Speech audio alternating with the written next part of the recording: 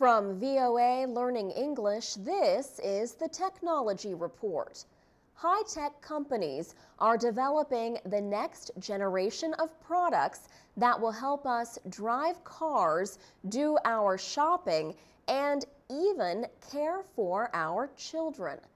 The technology company Intel recently held a demonstration of some of its new devices in San Francisco. One device measured how alert a driver was. Sensors connected to the driver's head measured brain activity.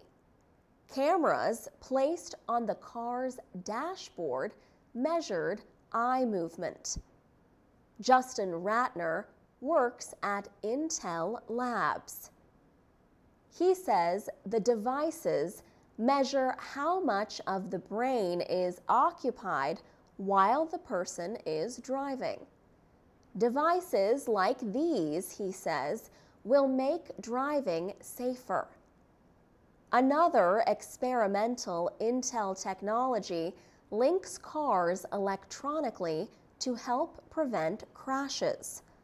When the driver of the car in front signals a turn or slows down, an alert message is sent to the car in back. There was also a demonstration of a virtual computer. The computer was projected onto the table from a controller hidden in a flower pot. Sensors read the movements of the user's hands, so there was no need for a mouse or other handheld device. This technology could be used in everyday situations. At a market, sensors and computer chips placed in products could help shoppers find the items they want to buy. For example, the technology could help them avoid foods that could cause an allergic reaction.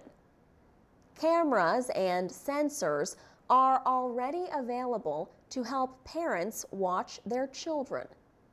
In the future, other equipment will monitor a baby's health and mood. And security systems are being improved and simplified with face recognition software instead of complicated passwords. For VOA Learning English, I'm Alex Villarreal.